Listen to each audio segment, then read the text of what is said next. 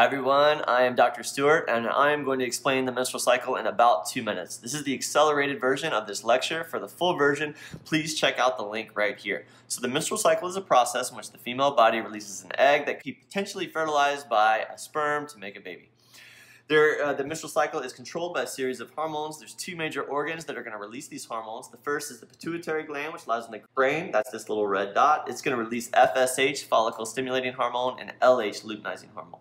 The second organ is the ovary, this little green dot. It's going to release estrogen and progesterone. If we zoom in on the ovary, this is the place in which all of these immature eggs or oocytes are made and developed. There's a bunch of these eggs in here. Before a female is born, there's about 7 million of these oocytes. By the time she reaches reproductive age, 13, 14, it's down to about 200,000 because a lot of these died off.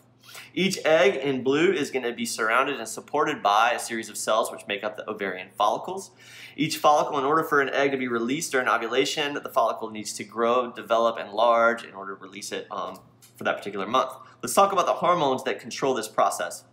First, around day 0, the pituitary gland releases FSH. That stimulates the follicle to develop, follicle-stimulating hormone. The follicle gets larger and larger, and as the follicle grows, the follicle is going to release another hormone called estrogen. Estrogen is going to peak around mid-cycle, and this peak in estrogen is going to cause the pituitary gland to release another hormone called LH. This surge in LH is going to cause the dominant follicle to release the egg. That's ovulation.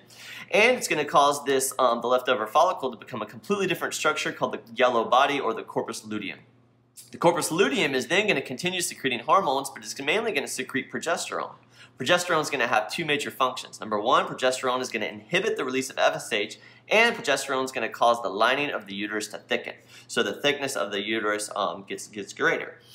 Now, if this egg is not fertilized, then the yellow body is going to degrade, progesterone goes down. When progesterone reaches low levels, it's going to tell the uterus that the baby is not there, and the uterine lining is going to shed. That's menstruation.